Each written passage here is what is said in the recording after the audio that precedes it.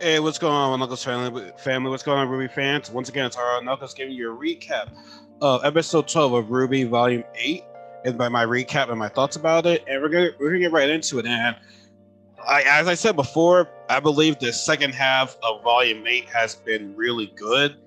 It's how do I say this? I think, like I said, the first half started off slow. And this one, it's like, okay, we're kind of piloting everything with this second half. Not to saying that the first half was bad, but like I said, it started slow. Things I'm just like, huh. Great, I still enjoyed it. I still liked it, but this part, I'm just like, yo, we're pulling no punch. We're getting right into it. So it's like building up like that. So let's get right into it. So last episode,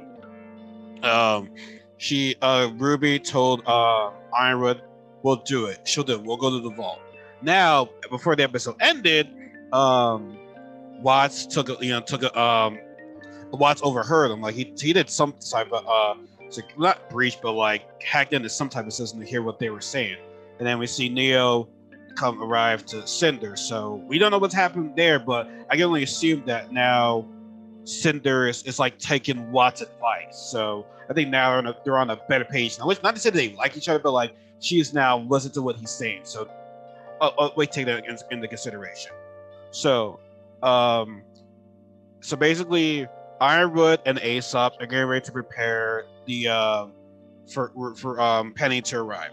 Now, honestly, to me, I'm just thinking like, okay, it's Ironwood and Aesop's. Y'all ain't have anybody else to like. Not saying like that not having Aesop is not a bad thing, but like they just need more people. Like you. They knew that they're prepared for a counterattack, but it's like, do you think they'd be more prepared? As a raid, and they get a security breach for, Robyn and Crow. Either they're trying to fire out or stop the payload. And Harriet was like, well, I've been waiting to get my chance.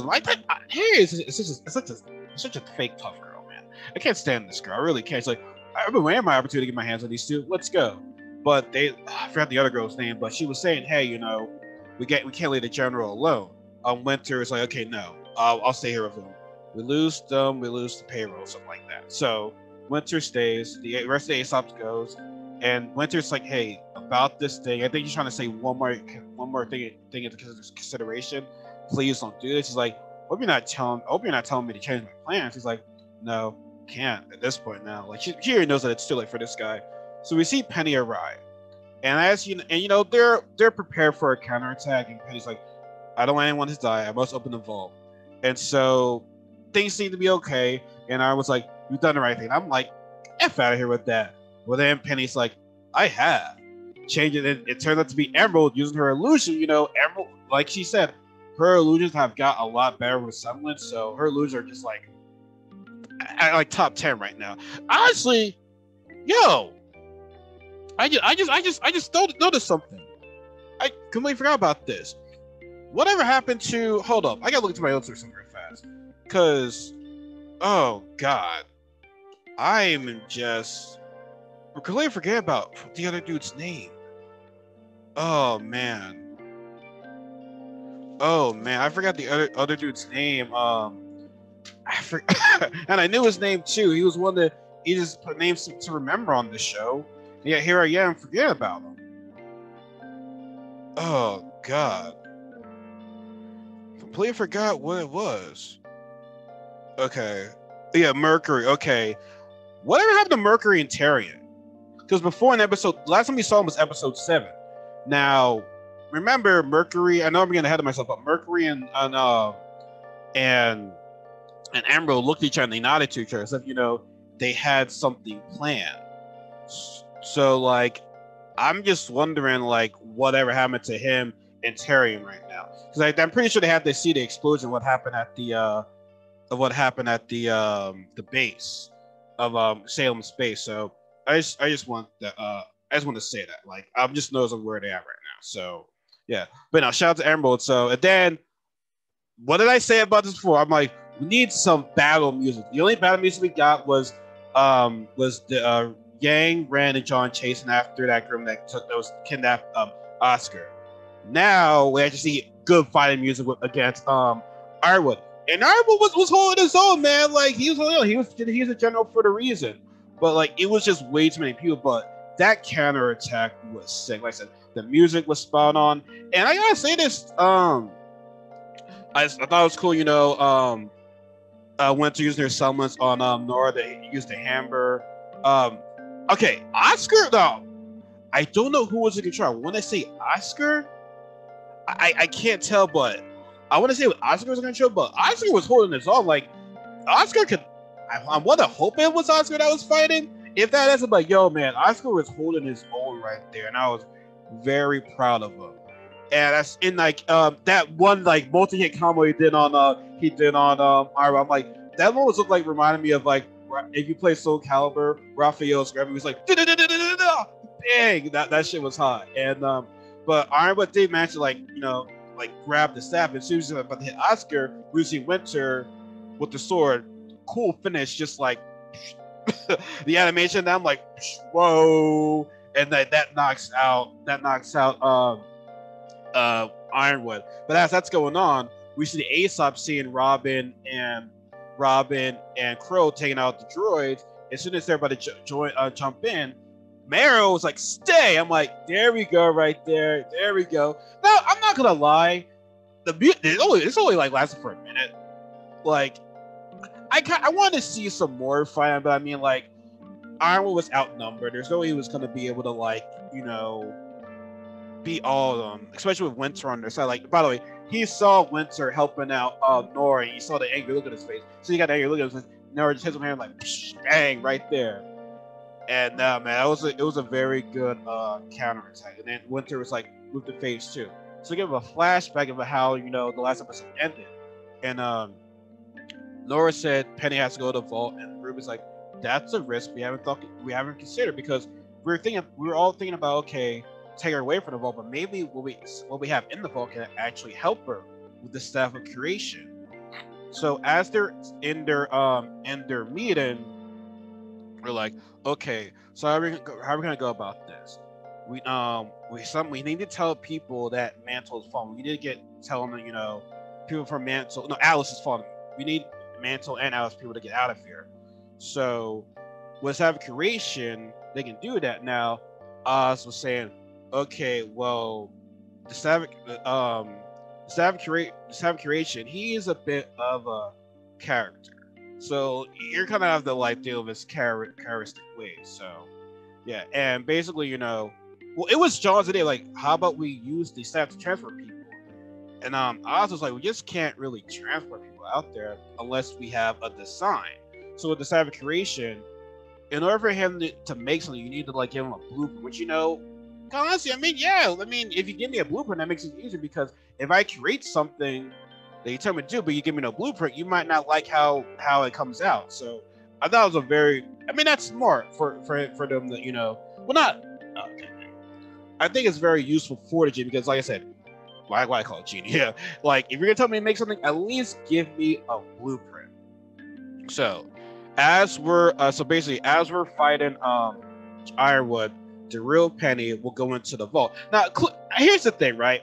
At first, I didn't know it was Emerald, but you look back at it, Penny flies in okay.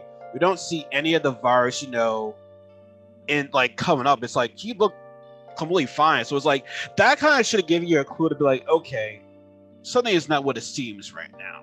But anyways, just it was a quick little thought. So the real Penny go into the vault alongside Team RWBY. So once we so now hopefully when we go to the vault, everything seems to be okay. So they can't buy any. Yeah. So they get to the vault and they get to the staff of creation. As they get to the staff of creation, everything stops. Like time is stopped. And then I forget what did he say his name? But the staff of creation, that guy's character, yeah. Oz was not kidding that he was a character. He's basically like a muscle man, the character. Like a buddy of mine said, he reminds me of the genie from Aladdin.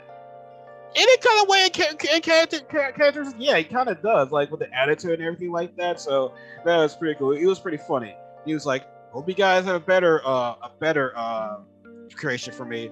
To have a floating city, like that just seems whatever. Like clearly he didn't like the building that city. So RWBY tells him, you gotta help our friend. She's dying. He's like, you know I can't repeat back to life, but she's not your ordinary girl. Because she's a robot. So what you want to do is, make a new Penny with her of her robotic parts with the pretty much taking out the virus. So he was like, if I do that, what happens to the soul?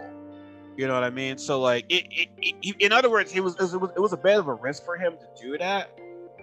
And so I was still a little bit confused at the process, because it's like, you're making a new Penny, but is it a human Penny? Like, he wasn't quite sure how it turns out. Now, granted, they gave her her blueprint, her design. So just make her into that, and then we'll be okay. Just have that with the virus taken away, and she'll be fine. So he does it, and we see a new Penny. We'll see Penny, but like, we don't see the robotic things. Like, her legs look fine, like human. She doesn't have that, that a little battery, that power center on her bow. Like, she looked human.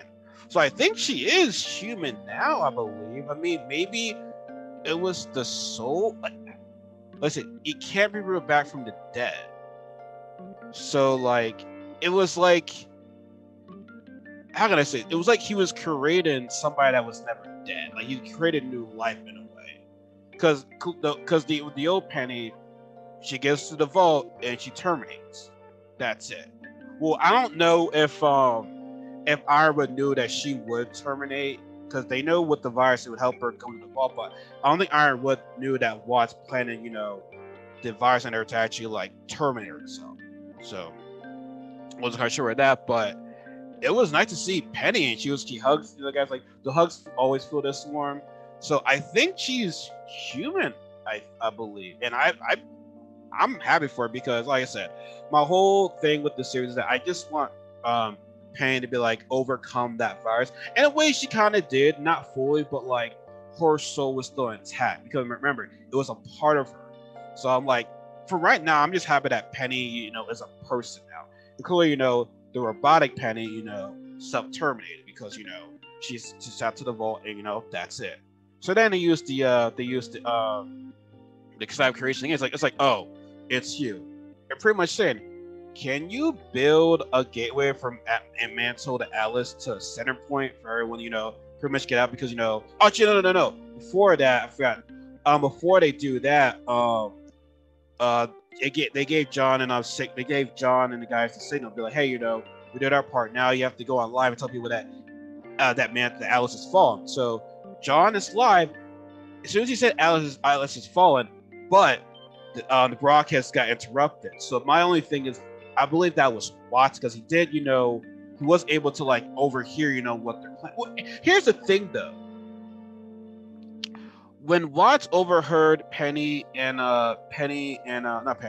Ruby and Ironwood talking, my thing is that, how much did they hear? Because when they discussed their plan, they weren't on the radio, they weren't on the broadcast. So I'm thinking like, okay, how much did like Watts and them hear? Because it's like, how would they have known that they were gonna do a broadcast that Alice has fallen? Now maybe it wasn't Watts, maybe it was just some security, but that it had to be Watts, because like the timing of that was like, it was just too perfect right there for it not to be a malfunction. So it had to be Watts doing something with that. That's my thing. So, and then we see lots of Winter and Weiss's father be like, is that true? Sal's really gonna be fallen?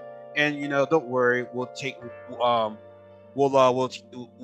you guys out here too, because he was afraid that they're gonna just leave us there. He's like, oh, thank you, Winter. Winter's like, oh, don't thank me. This was Weiss's idea, because she was gonna leave him dying. It's like, after what you did, bro, yeah, cool, peace. But I guess you can definitely say that Weiss is the better person. So yeah, so obviously, once again, the staff creation needed blueprints of how this is going to happen. So they made a doorway, a gateway to everybody, Mantle and Alice. So they pretty much go into the center point, and it gets them out of Alice. But the thing is, okay, now he said before he went, it's like, my advice: do not fall.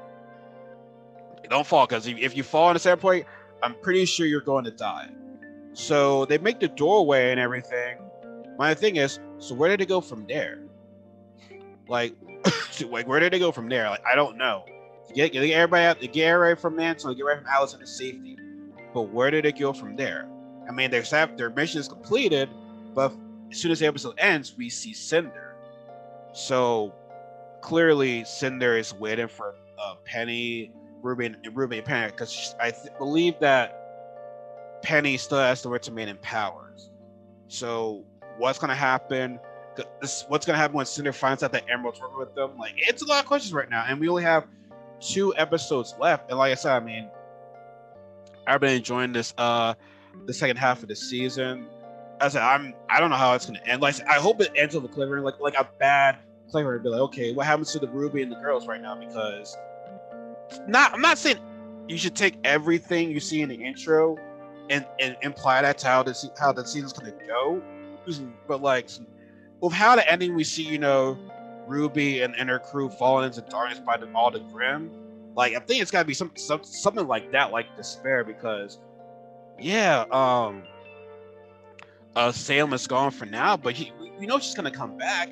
And quite honestly, man, I would just hate to have once again not have a Ruby and now when I say a real, not like holographic messaging, but like an actually real interaction between Ruby and Salem. Like, that's what I want to see. And we got 2 episodes left. And honestly, I'm not gonna lie, I kind of would hate for that to be on the last episode of this farm that they finally meet. I mean, I could only predict that. I guess Salem comes towards the end of episode 14, the last episode of this volume. That's all. Like, that's my only thing. But we clearly see that Cinder is not working with Salem. She said no one tells me what to do. I do everything on my own. And the other thing is what's going on with Lunar and Tyrion. Like, where are those guys at right now? Where did they fly off to? It's a lot of questions right now, but I mean, like I said, it's so far so good. Their plans is everything's going to plan, but I mean, we gotta see what Cinder says about that, and what Neo's gonna do. So it might seem all good, it might seem all nice and dandy right now, but is Cinder gonna kill everybody? Is she just gonna go after Penny? Penny? Because the guy said don't fall. Like, we see, like, I'm not gonna lie, like, where they made the gateway, like, that place doesn't really look safe. You know what I'm saying? Like, yeah, like, I mean, what choice do they have to honestly either stay or they die or leave and not die? Like, I don't know, but like I said, I think it's a good episode. We got 2 episodes left. Like I said, what's Cinder gonna do? When is Sam gonna arrive? Ironwood, like Mr. Dickhead, which I'm not gonna lie, I watched that fight a couple of times because the music and just seeing him just get knocked the fuck out was just amazing to see. So anyways, as always, just give me a comment, like, and subscribe. You're part of the Knuckles family. Be sure to follow my social media accounts, my Facebook page, my Instagram accounts, my Twitter, and my Anchor podcast, where I talk things all pop culture. Which, honestly, now that I'm using this through Zoom, it does record a video and an audio.